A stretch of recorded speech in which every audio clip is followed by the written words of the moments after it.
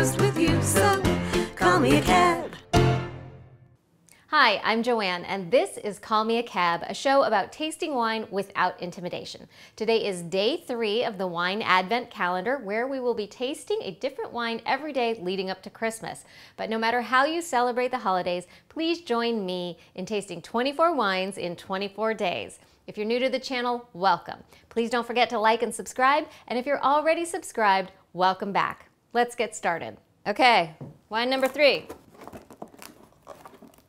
All right, Sharkbite Wine of South Africa. Oh, it's from the Western Cape. It's 60% Sauvignon and 40% Chardonnay. So I'm gonna go ahead and chill this, and then we'll get back to it and taste it in a little bit. This is the Sharkbite Wine of South Africa.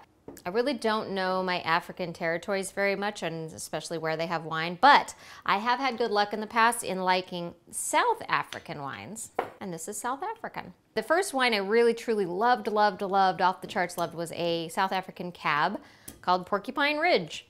Haven't been able to find it again, but I've learned a lot over the years that sometimes wines from different regions are hard to come by. There's all sorts of weird shipping rules and laws. I never found that one again, but I recently have tried a couple different ones. There was another one called Comey that I really enjoyed.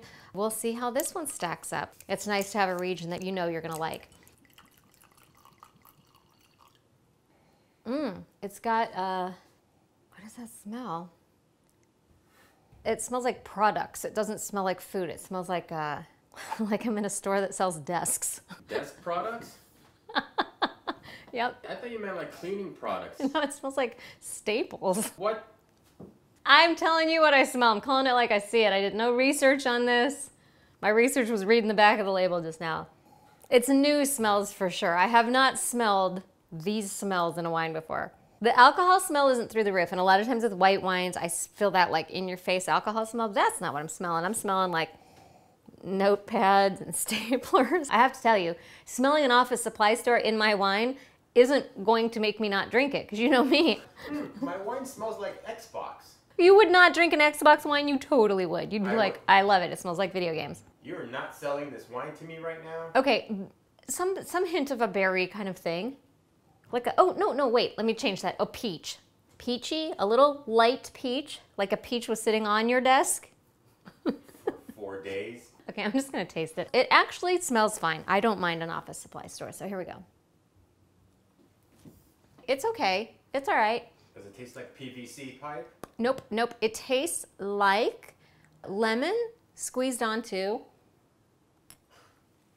like a piece of fish. Gross. I mean, it doesn't taste like fish, but whatever that, you know when you season a fish perfectly with lemon and herbs, maybe like dill? Let's say lemon and dill. Actually, here's what I'm gonna pair it with. I'm gonna do goat cheese. And I did not bring a little knife to my party, so I'm just gonna dig in like so. Okay, I love goat cheese, so I know this part's gonna go well. Although these crackers,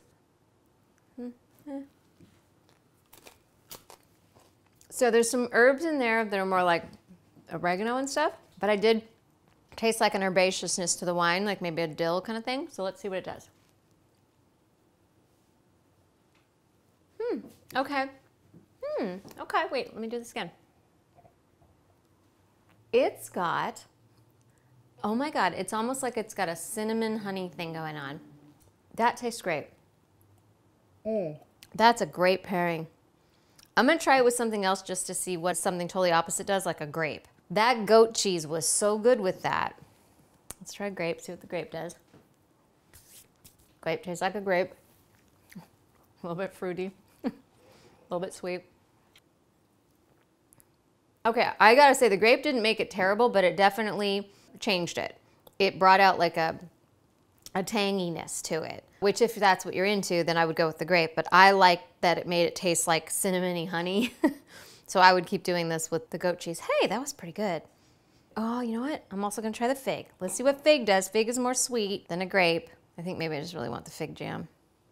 I went on the website and it says pairings, ceviche, steamed clams, fried shrimp. Ceviche would be amazing with this because it's got a little bit of that like lemony, limey something already in it. And it says the primary flavors are ruby grapefruit, apple, and lemon.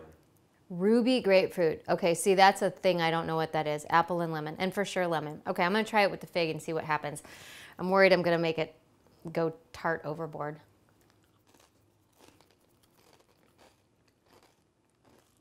Fig jam is so good. Oh, so good. Let's see what it does. Nope, don't do it with fig jam. Nope, nope. That made it taste like salt water. I'm going back to the goat cheese. Seafood, for sure. Goat cheese, for sure. Still a success. I think it's a good wine. All right, see you guys tomorrow. I can't wait to toast with you, so call me a cab. Smells like teenage angst and rage, and my mom's still living upstairs.